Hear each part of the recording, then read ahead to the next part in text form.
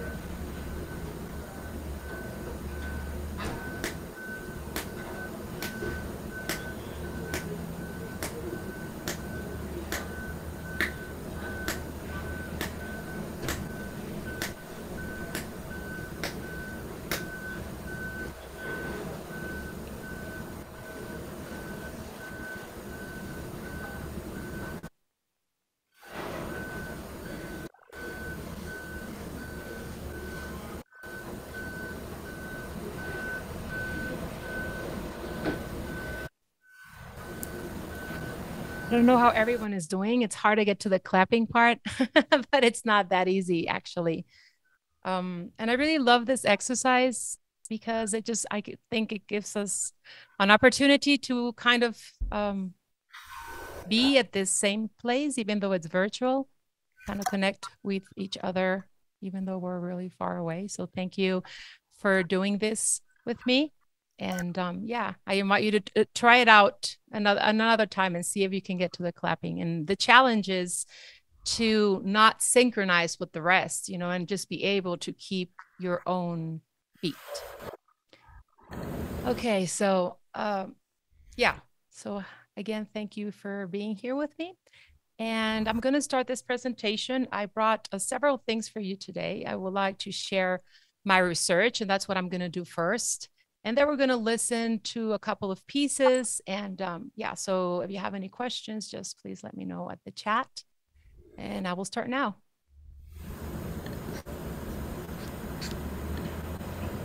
Okay. I hope you can see my screen. So as Mark said, I work in the intersection of nature, culture through sound.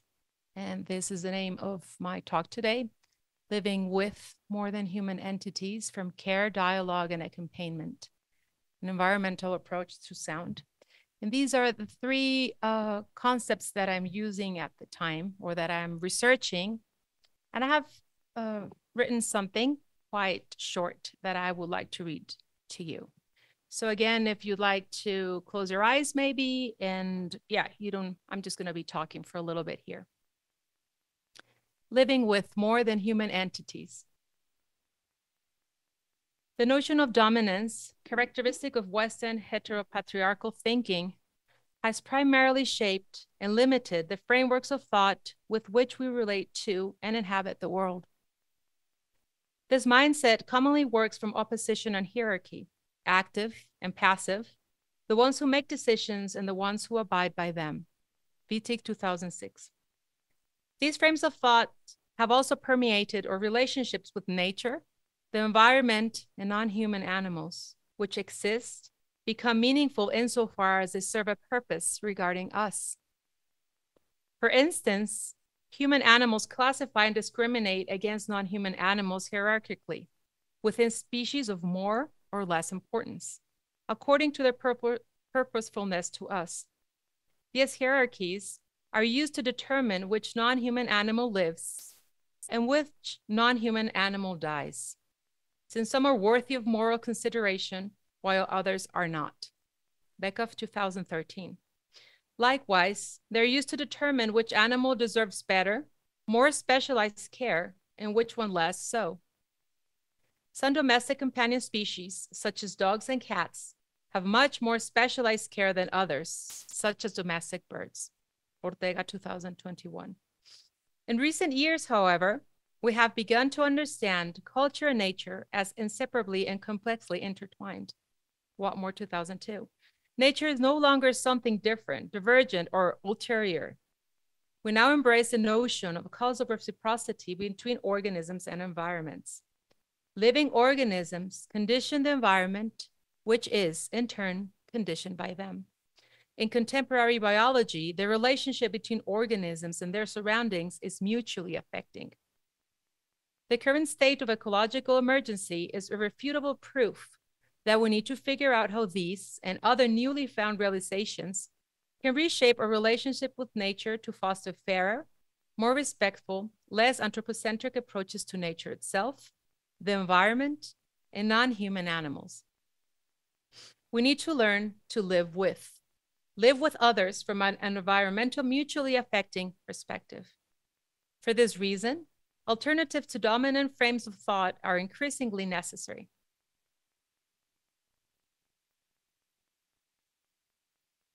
Oh, and I forgot I was going to start with this quote, but I'll just read this quote right now. Salome Fogelin explores listening as an act of relating to the world. Rather than perceiving in the world, listening is about resounding with the world of which I am part of which all others are. She defines silence not as this absence of sound, but as the beginning of listening.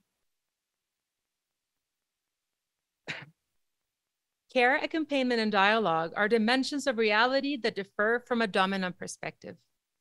These notions have commonly been neglected in dominant frameworks of thought and their representations. As proposed by philosopher Maria Puig de la Bellacasa, the dimension of care challenges how traditionally, in the representation of things, the meaning of affective and even loving connection has been overlooked. Her proposal aims at displacing the boundaries of care in several aspects, namely by setting this category against issues and debates that do not frequently address or touch upon it, yet not so much by engaging with a critique of care as other contemporary critical reorientations. Instead, thinking about care as a disruptive doing that can open up other configurations engaged with troubling presence. Staying with care's potential to disrupt is not only about making visible the neglected activities we want to see more valued, for instance, as productive activities with an economical, as well as other forms of worth that should be recognized. It is also about engaging with the situated recognitions of the importance of care that are displaced in established hierarchies of value and understanding how divergent modes of valuing care coexist and co-make each other in sometimes devious ways. In terms of the ecological agenda, implementing her proposal could mean opening up incongruencies and divergencies in current discourses on eco-moralization and ecoethics, or the recognition of non-human animals' idiosyncrasies and subjectivities. It could also mean approaching nature from a non-instrumentalist perspective where nature exists insofar as it serves a purpose with regards to us. The deployment of the idea of care is linked to the notion of accompaniment that underlines nature writer Nan Shepherd's approach to the environment. She recounts how, over time, she learned to go into the mountains of the Cairngorms in Scotland, her home country, with no other purpose than to be there, without seeking to reach the summit of the mountain or dominate their environment. As one visitor friends with no intention but to be with. Shepherd, 2011. At the time, her manner of venturing deeply, relating lovingly into the mountain's life was not considered acceptable. She could not find anyone interested in publishing her work, perhaps not even valuable within the frames of nature writing. Shepherd spent hundreds of days and walked thousands of miles exploring these mountains on foot. She came to know places closely, slowly, and this closeness broadened and intensified what she grasped from her surroundings. As a result, some of the interconnectivity between the different realms and dwellers of the mountains became apparent, as did the elusiveness of nature itself. The more she knew about the mountain, the more she refused a singular perspective on it and its ways. Knowing another is endless. The thing to be known grows with the knowing. Shepherd's notion of accompaniment through walking relates to the idea of dialogue that underpins the concept of sound walk as developed by German-Canadian composer, radio artist, and environmentalist Hildegard Westerkamp. which refers to an excursion with the sole purpose of listening to the environment, an exploration of our ear-environment relationship. Westerkamp, 2006. Westerkamp's notion of sound walk asserts the concept of dialogue in regards to the environment as active and responsive. McCartney, 2006. Her approach to participatory sound walks establishes a respectful dialogue with other species and entities in the recording process and studio manipulation. Since very early in her artistic practice, she included her voice while recording the environment, since she saw herself speaking in tandem with it. This plurality within her compositions rejects the notion of a Unitarian code that perfectly translates all meaning, common in totalitarian discourses. Instead, her work is situated within the struggle for language and the struggle against perfect communication. Hathaway, 91. Her compositions sway with a pendular motion between the listening soundwalk journey and her imagination, affect, and emotion. They're not a pristine reproduction of the environment, which is in itself impossible, but somehow remarkably enable the listener to embody her sound journey experience. The notion of dialogue embedded in her interstitial processes is vital in allowing listener participation. Subjective affective entanglement can dissipate otherness, and in this sense, embodied ecological challenges can be significant. Thinking about care concerning non-human animals is a tricky endeavor, especially when it comes to non-domestic animals. In domestic animal care, we commonly reinstate our anthropocentric Western heteropatriarchal notion of good care, with its embedded hierarchy and discrimination, more important, less essential species, which is already questionable enough. We think for and decide for accordingly to our parameters of what is valuable and desirable. On the other hand, however, non-domestic animals many times do not exist or are neglected unless they are of use or important to us.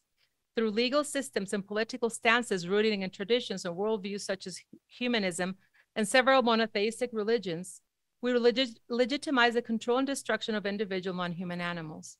Furthermore, the legitimization of discrimination by human animals against other sentient beings is even more complex and occurs on many cultural, discursive, psychological, and evolutionary levels.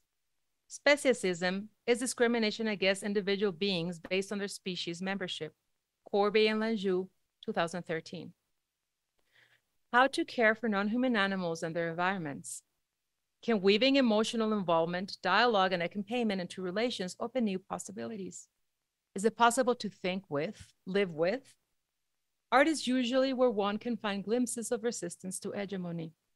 However, can a keener awareness and more emotional thinking patterns, such as caring, or non-instrumentalist perspective towards nature, such as accompaniment, come to play in essential roles in the ways of science and knowledge? Can care in technoscience and nature cultures mean more than the responsible maintenance of technology and still not become a moral value just added to the thinking of things? Puig de la Bella Casa. How can we engage in dialogue, think with, live with nature, the environment, and non-human animals without being reductive, romantic, or transferring or anthropocentric values? If other epistemologies, such as the ones just presented in this text, propose frames of mind that could potentially reshape our relationships to nature that differ from the hegemonic mainstream ethical and marketing, would it be at all possible to incorporate them in the representation of things? So thank you for listening to me. And these are the three concepts that I'm currently, as I mentioned before the text, delving in my artistic practice. I do artistic practice research. And now I will show you a couple of recent works where I have been trying to at least put in practice, we could say, or from practice, delve deeper into these concepts. This Niebla is an album that I was very happy to be able to have in the record label Flaming Pines, directed by amazing Kate Carr. And this album was released in March of this year. I will read a little bit about it. And this is a text written by Kate, and it's posted on the Flaming Pines Bandcamp site. In Niebla, we interrogate the mythologies, ecologies, and symbolism of the emblematic quetzal bird, a creature sacred to both the Maya and Mexica civilizations.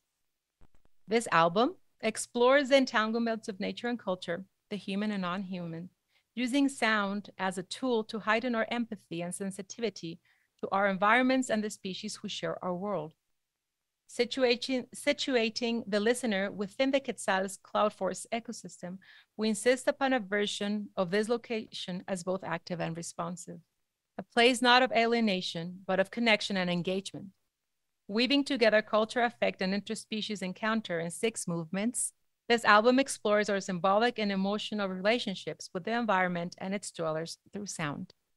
And I have made a multimedia piece, especially to be viewed with us from a screen. So if you're able to put on headphones, I don't know if that's possible for you, that would be really great. And I will play this album, like I said, is separated in 6 movements, but in this multimedia piece is just a long piece. So I will play this right now. I'll give you a couple of seconds or 1 minute to put on some headphones, if you will. I don't know how much light there is in the place where you are right now. If you're able to turn off the lights, sit comfortably in your chair, but in an active, even though you're silent and not moving, with an active disposition of the body. So I will do this now. And I guess I have to do a new share. So just bear with me. Okay.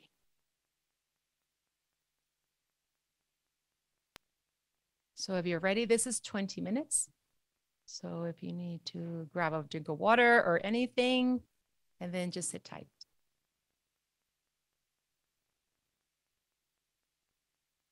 No full.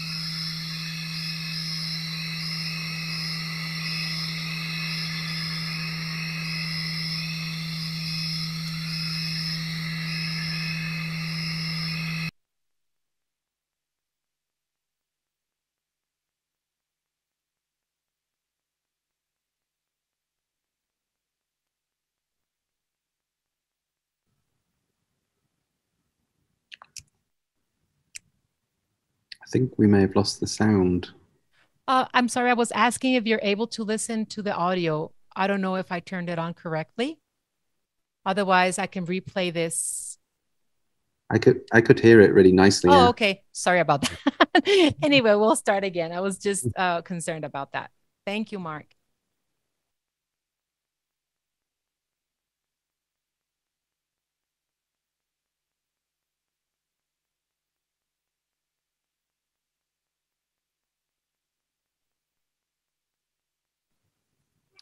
No, I think it's maybe it's because it's coming out of your computer speakers, perhaps, and you've muted the mic, so it's not coming out. So I don't know if Rory and Eka are there. Maybe they can.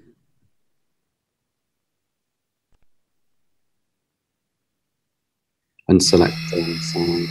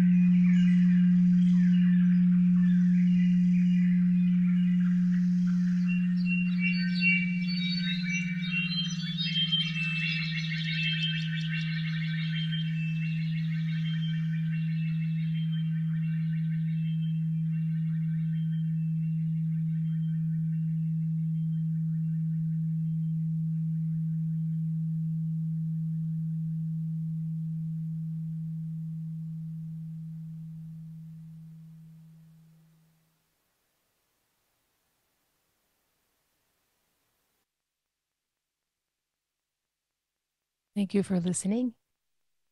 So this was Niebla. And as you could see and listen, I used very simple material to do it. The multimedia piece is thought, as I said, to be watched on the screen.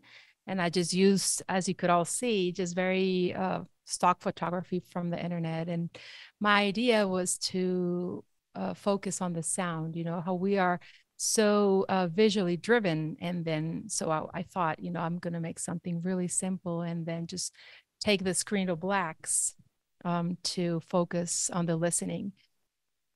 And this piece was inspired by the concept of sound walk from Westerkamp, the vocal culture practice known as kulning, which is really amazing. I don't know if you know about it. S. Borges' work on polyvagal theory and Durkheim's work on the study of interactional rituals and brain entrainment with binaural beats. So the whole composition was made with a couple of field recordings, voice, and just reverb and delay. So really simple elements. Like I said, I like to work with simple elements. Anyway, so yeah, continuing our presentation, I'm going to share the screen again.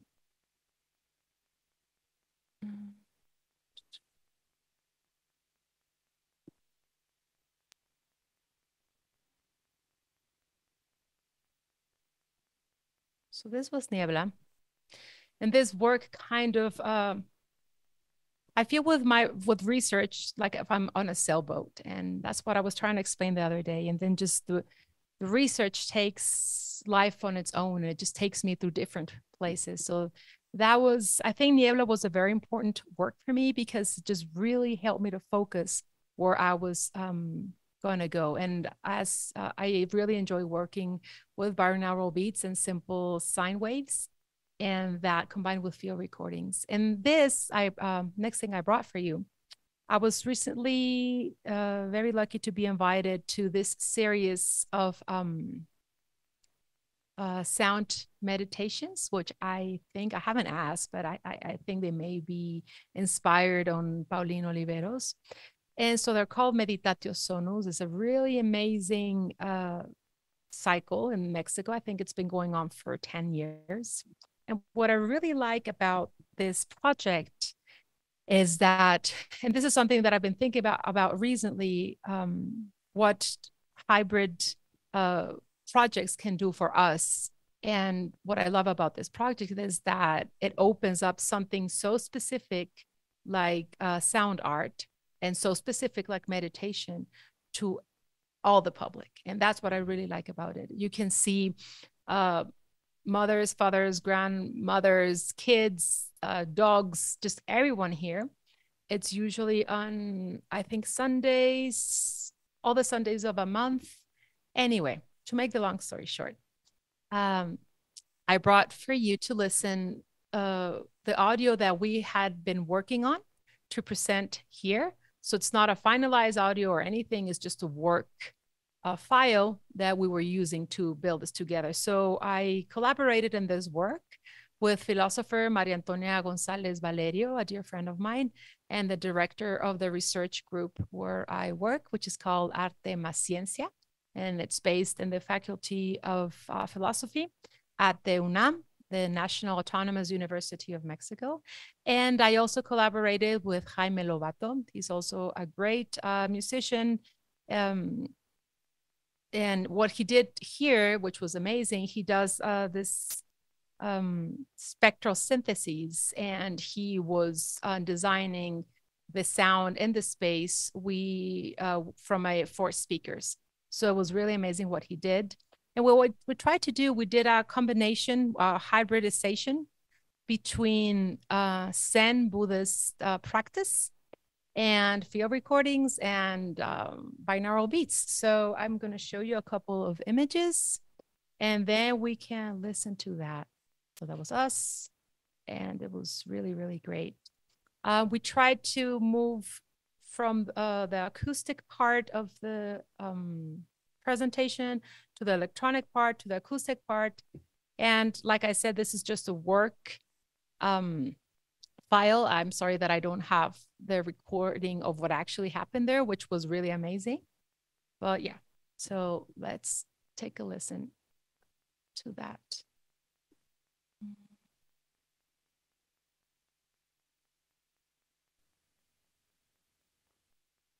So please let me know in the comments if you can hear to this, if you can listen to this well, since it's not master, it doesn't have a master or anything. So just please let me know if it's too loud or too something.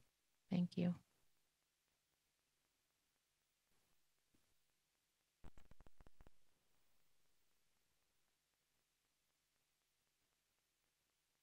Okay.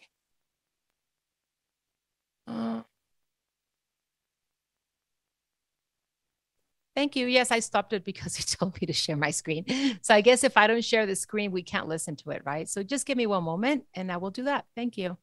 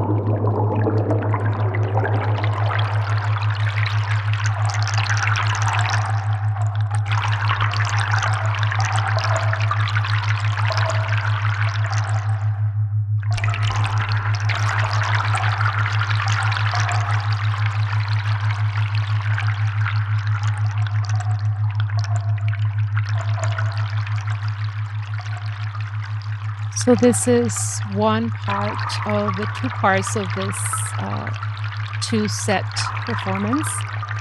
And I like to always include narratives and storytelling, although I don't tell anyone what I'm trying to, what the story is about, but it just does help me to build a structure and to know where it is that I want to go. And this particular two-set performance is the two parts are called Ocaso and Aurora, which in Spanish means sunset and sunrise. And the first part, which is Aurora, has worked with field recordings of birds of a specific ecosystem, which is the forest, fog forest in Chiapas. And the second part, the one that we're listening to right now, works with field recordings from the cloud forests in Veracruz. Those small sounds that you just listened to, they're frogs. And we won an award for production at the beginning of this year. And we were able to travel to the cloud forest in Veracruz. And these sounds were recorded outside of my bedroom. I had the most amazing room in the middle of the forest and right next to a river. And in the river, the frogs, they were singing all night. And I just took a SM4 recorder, which is one of those recorders that they use in bioacoustics. And I set the recorder outside for the whole night. And those were the recordings that I could retrieve. And they're really, really amazing because you could just listen to the frogs jumping from one side to the other. And it was just a beautiful, beautiful chorus. So I will stop this here because, like I said, it's a work file, so it's pretty long and it doesn't have, that much of structure. But in any case, I think it's really important to be able to showcase works in progress, right? Because we're always accustomed to listening or seeing all these final pieces and being able to hear also the process. I think it sometimes even helps us, to our own processes or where we are at. It's just that it's not that accustomed.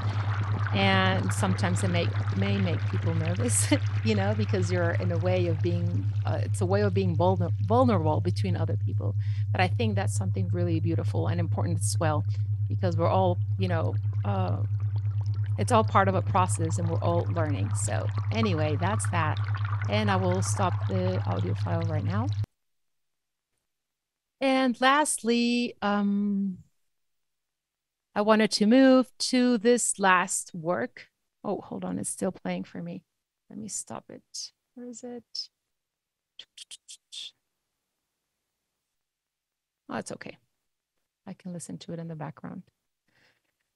And this last work, it's a very recent project. I was just started it, I think, last month. And I'm going to share screen again.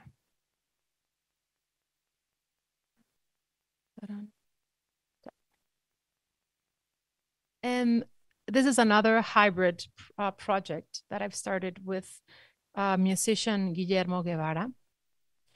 And this time he is doing all the tones and sine wave tones. And we're focusing on just one field recording. In this case, and I'm sorry, but I don't have a recording of this. You know how it sometimes is. You work so much to get to the concert, and when you're there, there's no one to record it anyway.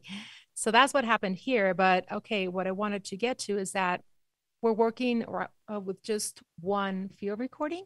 In this case, it's of Macruz Mochino, which is Jilguero. I don't remember the name in English. I'm going to look for it right now, and then I'll tell you about it. And so basically our process is that we decide on one tone that we want to base our whole performance on. And so we're just exploring that one tone. And I think for me also, the gestures are very important. So we had a really beautiful, like kind of a fishbowl with water. And we use one of these controllers that is called Touch Me. I don't know, maybe some of you know about it. And we put a few tones on the controller. So the performance did start with the water, me touching the water, but it was not the water that you could listen to, but, actually the tones that we selected for it. And this was showcased at the Cultural Center of Spain in Mexico. And we just did this probably about 3 weeks ago. And I hope that we are invited for it again because we really love it. Okay. And yeah, so I also like to work with lighting and as to create a overall atmosphere, a sense of atmosphere in the place. My PhD studies were focused on the concept of atmosphere and embodied experience. So it's something that I am very interested in. And I think we just have a short video. This was taken with a phone, but anyway, it's 20 seconds long. So yeah, here it is. And I hope that please let me know if you're able to listen to it. Thank you.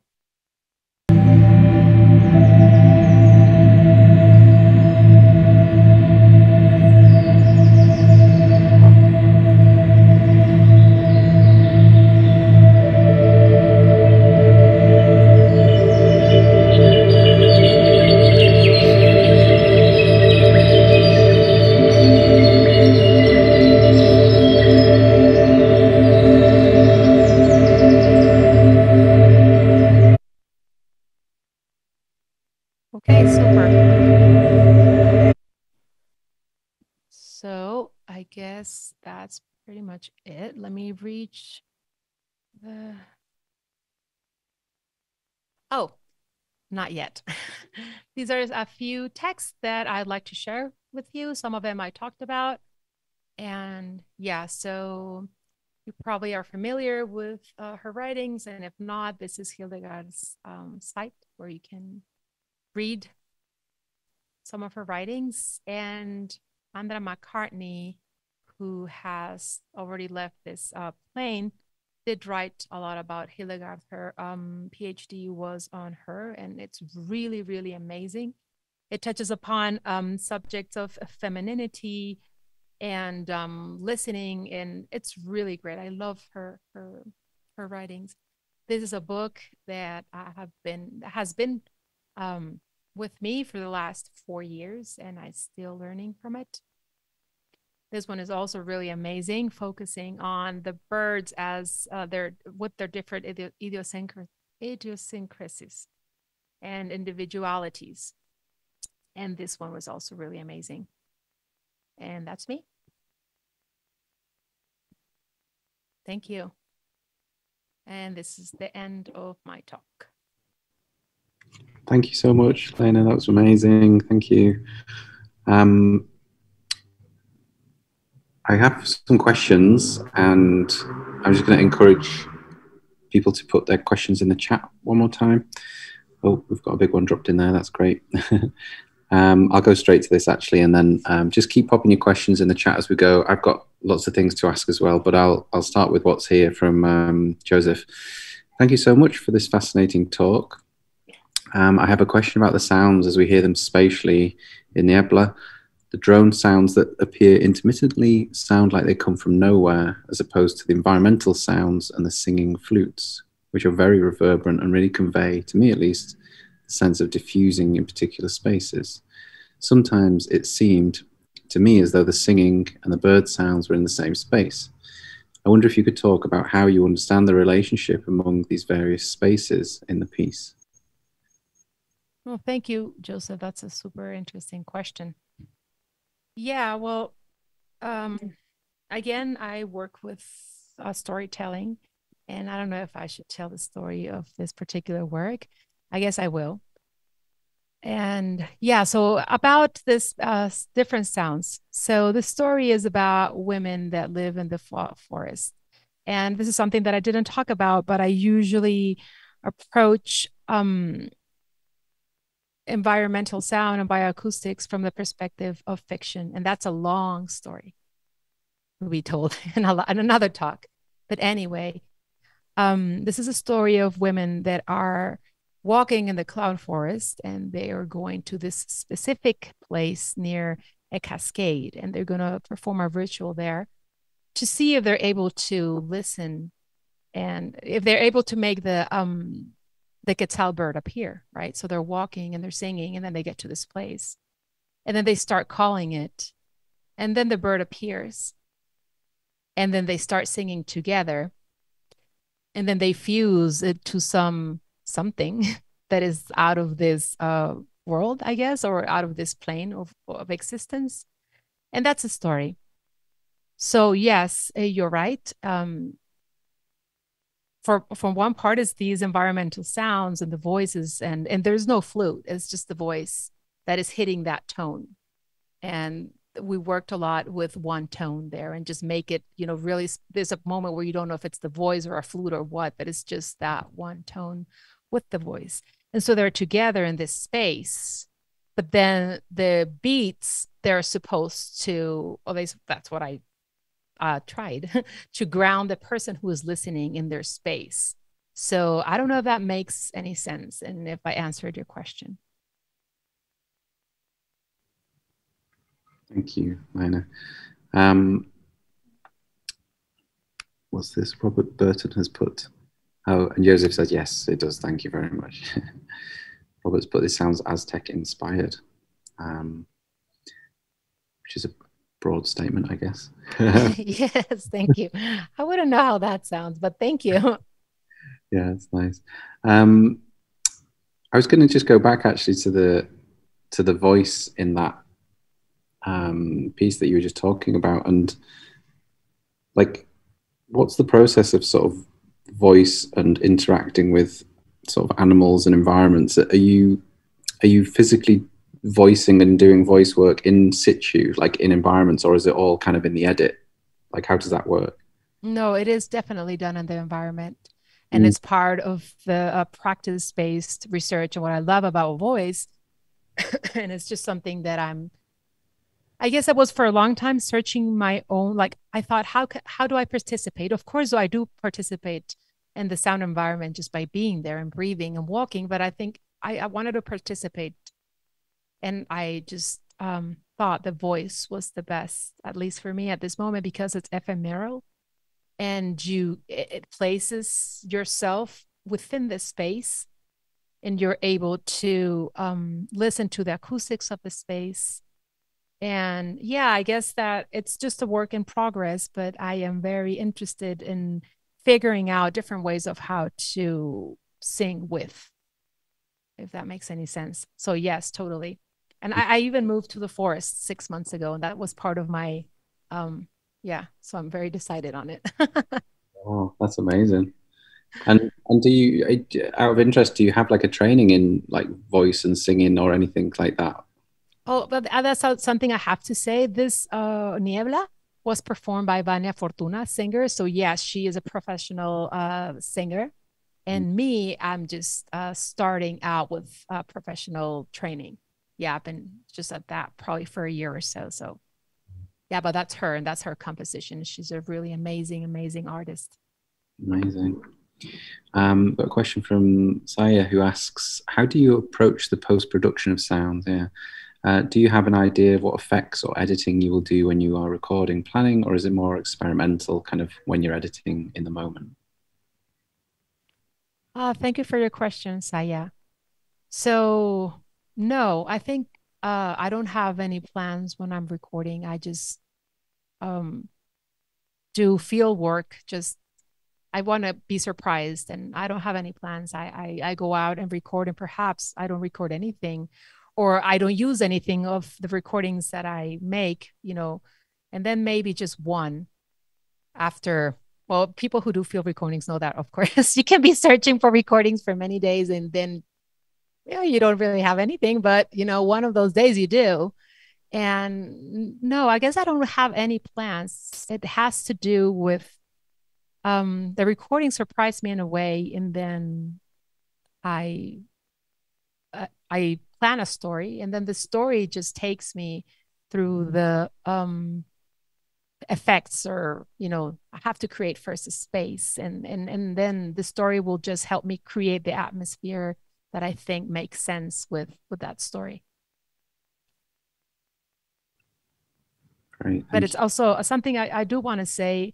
And it's been a journey for me to know what to do with field recordings that I hold very, very precious. It's hard, you know? So do you want to cut them, edit them? I don't know. I think sometimes it just even takes me days to think of how to approach it with respect and honor and correctly, if there's any sense of using that word. So yeah, it does take a while. Yeah, that's really interesting, isn't it? It's kind of like the ethics of editing as well, and thinking about whether one should cut, or, you know, like when is it right to do that, when is it not? And the idea of permission is really interesting, especially when you're dealing with environments and species, multi-species. Like, it's kind of, where does consent lie and where is permission? It's all very very interesting stuff. Just on the back of that question, actually, I was thinking about the field and the edit suite, and like, is there, just a really open question, I suppose, around like the differences or the similarities and the overlaps between what it's like, you know, recording in the field versus editing in the sort of studio, let's say. Do those sites, do they feel totally different? Is the listening that you do different in those kind of sites? Like, just what, I wonder what that relationship is between the field and the studio. Oh, that's a pretty good question. I guess just, of course, they're different. Um, but let me think in which way. I guess there's a difference between listening in the field and then just doing, listening for a final production. When you're just getting your piece to be ready to send somewhere, then of course that's completely different. You're trying to mix the best that you can, highlight this, highlight that, spatialize it. But I guess that the recording done in the field is, at least in the first stages, I try to make silence of myself as much as possible so that I'm able to listen. And this is also a really interesting thing. And this is just, I'm just going to mention it because it's just something that I will discover. I'm going to pretty soon be starting an amazing collaboration with Francisca Salaquet, and she is a sound archaeologist and has worked closely with Maya culture for many years. And she was telling me the story that I really loved. And as she was going through the La Selva Lacandona, in the southeast of Mexico with some Maya colleagues, she was telling me, Lena, how we have to make silence to listen, you and me. I said, yeah. Well, they don't. She says, we're just walking, chatting, this and that. And all of a sudden they're like, okay, shh, stop.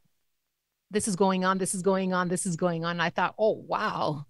So I guess, yeah, it is different to listen to in the field and listening in the studio. And I'm just trying to broaden my way of listening as much as I can. And I guess that I don't know if there's any goal, but something that I have very close in my heart and in my mind, I'm just trying to figure out a way how we can talk with and live with. And this just, every day it becomes different, and I have different ideas every week. So we'll see what happens with that. And I don't know if I just went to a tangent line there, Mark, with your question. Oh, that's brilliant. I love that. It makes me think, it actually, like, there's the two things in the talk that were really interesting for me as well, was the very start, sort of preparation, and the kind of pulse heartbeat meditation that we all did together. And then thinking about, I think when you were playing the work on Flaming Pines, you kind of invited us all to, get comfortable, like turn the lights off if you want to, like, you're really like aware of setting up a space for listening and not just pressing play kind of thing. So it felt very much like, and obviously the work you showed towards the end as well, it was really interesting to see people in space listening or outside and listening. And like, do you have a kind of certain, I feel like we've kind of answered this to some extent or approached it a lot today, but is there a certain listening kind of state that you want to invite people into? Yes. Thank you for that question. And I guess that has to do with my PhD. And Yeah, I was really love. I think that one of the ways of making the distance between with the others just narrower, and I think the narrowing of this distance promotes empathy, which I think is very important, is through embodied experience. And so the sound, and being able to connect pre-intellectually, if it makes any sense. Um, and that's at least at this point, and after all those years of studying that particularly mechanism, we could say that's through and I lost my chain of thought. I wanted to say, yeah, embodiment by being able to set the space so it creates a certain disposition in the bodies. That's what I wanted to say. And yeah, so I am totally interested in that. That's cool. There was something you said that this is probably me being maybe mishearing or something, but I was just really intrigued. You said something like there was a phrase that was like brain entrainment with binaural beats at some point came into this. And I just wrote this quick note going, what's that? I want to hear more about brain entrainment and binaural beats. Could you say a little bit more about that? Yes. So there's this theory that you could do brain entrainment with sound.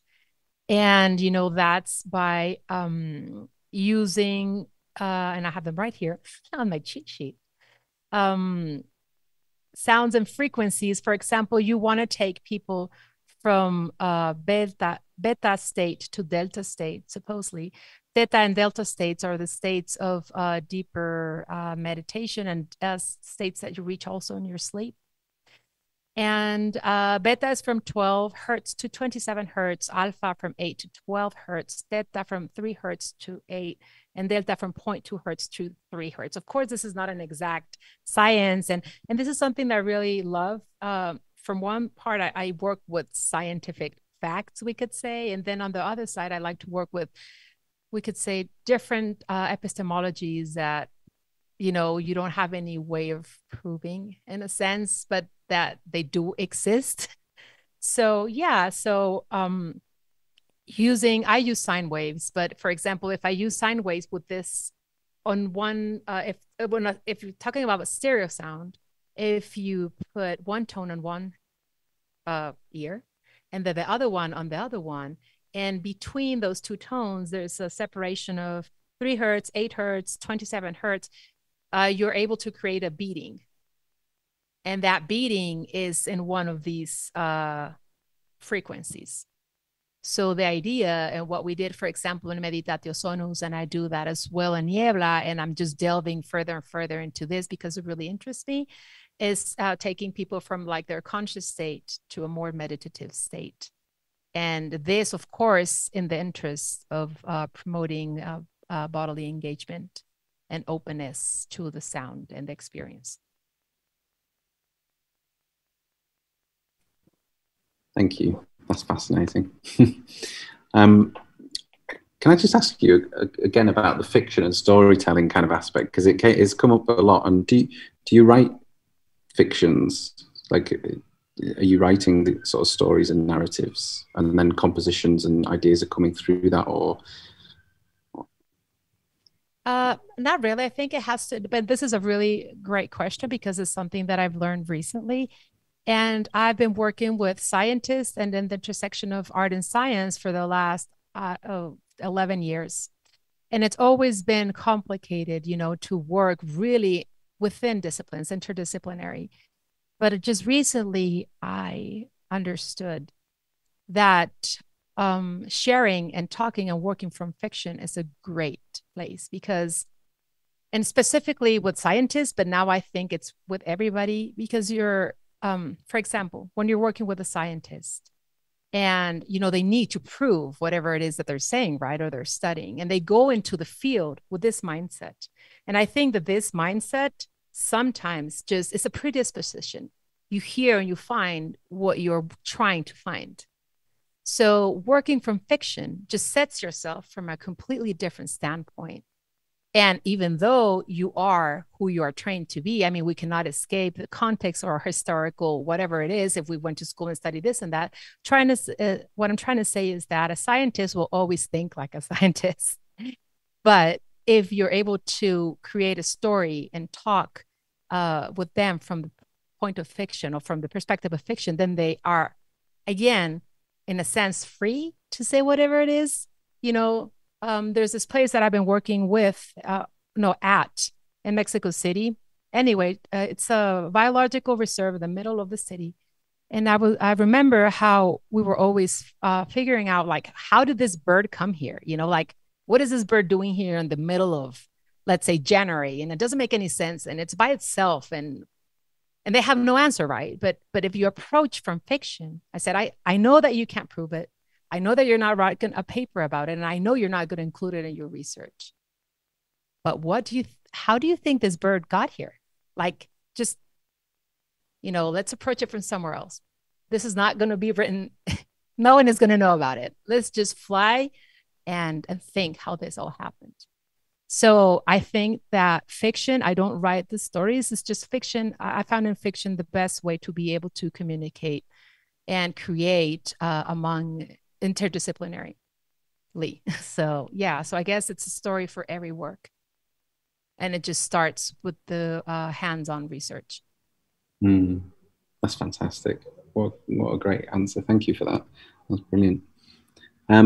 Maybe we'll just one more question before we wrap up. I was wondering, a sort of broad and maybe a personal question, really, in terms of like how you found sound, I suppose, or listening practices, and how you actually how you got into this field, which we're all here today. There's lots of us, but it is fairly niche and it is fairly specific. I always think we're all sound nerds here, and it's a lovely community. But I just wonder how you got into it all.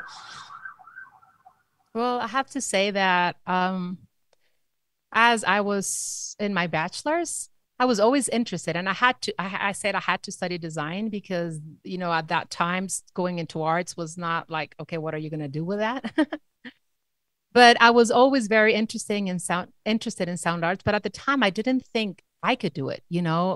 It's like, it was a very, sometimes it still is, but a very male dominant, at least from where I was standing, place. And I didn't think I could do it. Right. And then I was in 2014, I think, I did a residency at Cultivamos Cultura with amazing artist Marta de Meneses, and she directs that place. And Erich Berger, he was there. And he is also an amazing artist and researcher. And he had a recorder at that time. And we had to make a piece in 30 days, and there was nothing. It's like in the middle of rural Portugal. So I was like, oh my gosh, what am I going to do? But there was this really old and beat up mixer and some really not good microphones and that recorder. And I remember Eddie, he told me, here you go record. And I said, okay.